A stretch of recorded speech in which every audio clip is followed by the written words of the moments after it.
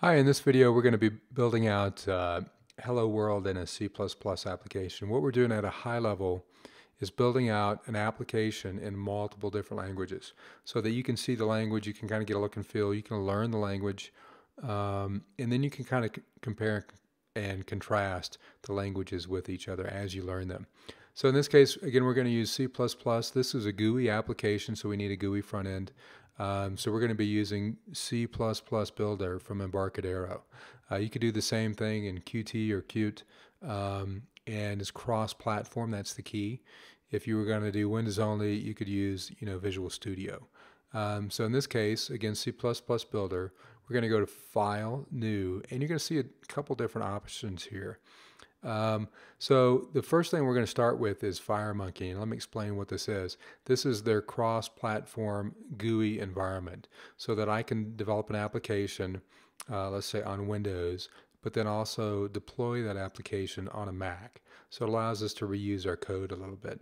So we'll go ahead and select FireMonkey application, and what it'll do is give us our form.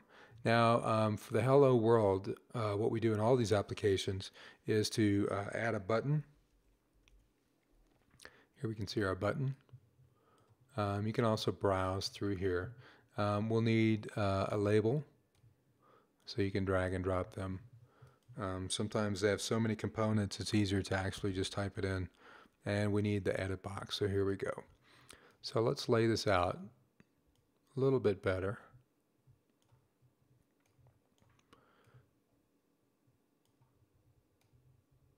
Okay, and here we have our button.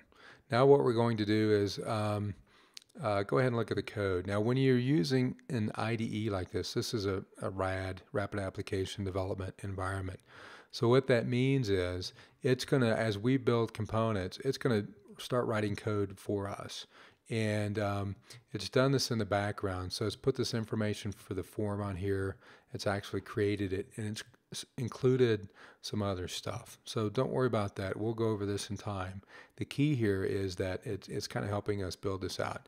Now you can always do this from the command line by scratch. If you want to build everything, you can do that route as well.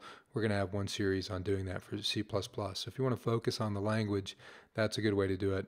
In this case, we're just focusing on the application. Now what we're going to do is we're going to double click on this button, and when we do, like I said, this thing is writing code for us. It's actually going to build a function for our application, and we'll go into detail on what this is later. But let's go ahead and double click on this, and here is our function for us. So what we're going to do is we want the text from the edit box here. When somebody puts in text and we click on the button, we want the text from here to show up in this label field. So again, we can either double click on this to go back to this action, or we could have just clicked on the code. So I'm going to tab it so that we can see that this is a new line here. And we're assigning text to the text field of the label item. So let's go label. And for C++ Builder, we use a hyphen and then a greater than. And what it'll do is it'll bring up our components for us. Oh, it didn't do that. Let me explain why. Go back to design. You can see that here are our items. We have a button 1, so that if we had 10 buttons, we'd have button 1 through 10. We have an edit field. This is the first edit field. Likewise, label is the first label. Now we can rename these if we want to, but for our purpose, we're going to keep them as is. So you can see that I have label 1. When I go back here, I didn't give it, I just called it label. So when I do 1, then the hyphen, then the greater sign, greater than, here are all the properties and elements for the label item. So let's go text. You could call this a class, but and then we're going to do the assignment operator, and we're going to take the text from the edit field. That's edit 1 hyphen greater than again text and semicolon. Okay, so this is our first line of code, and now we can select run. Since we haven't saved this, the first thing it's going to do is ask us to save it. So let's go here. Let's go to the desktop. We'll give this Hello World.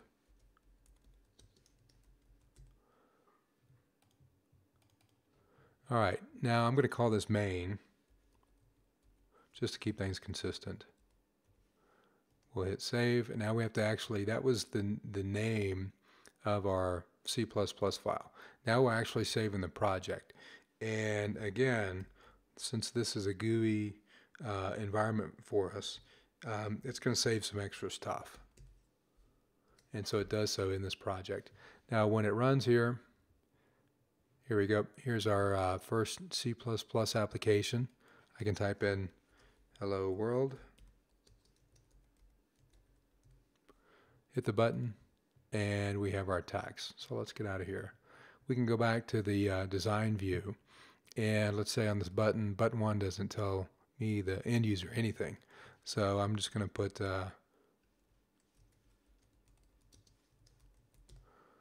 can make that whatever we wanted.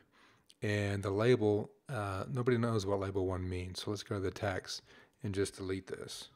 So when we do that and run it again, now our program comes up. The label element is here, we just don't see it because there's no text assigned.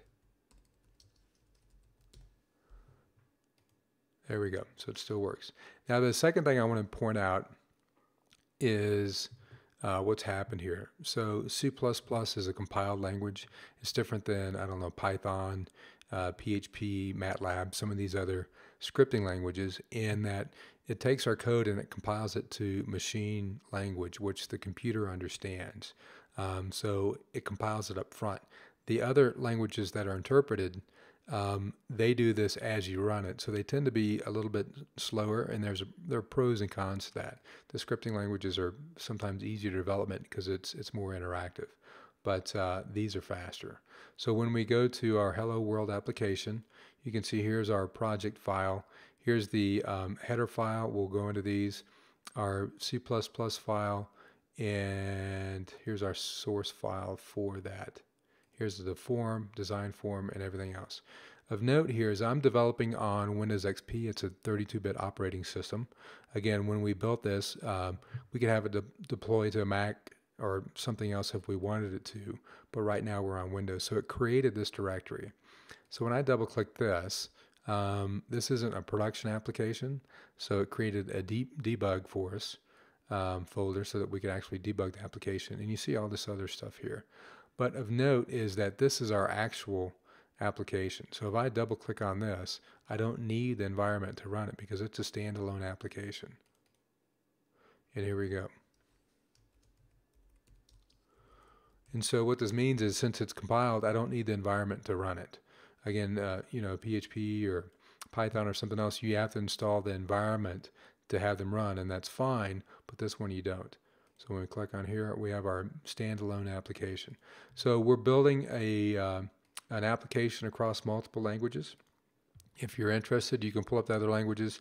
You're going to see us build the same thing, or you can continue on with this series. But we'll see you in the next video.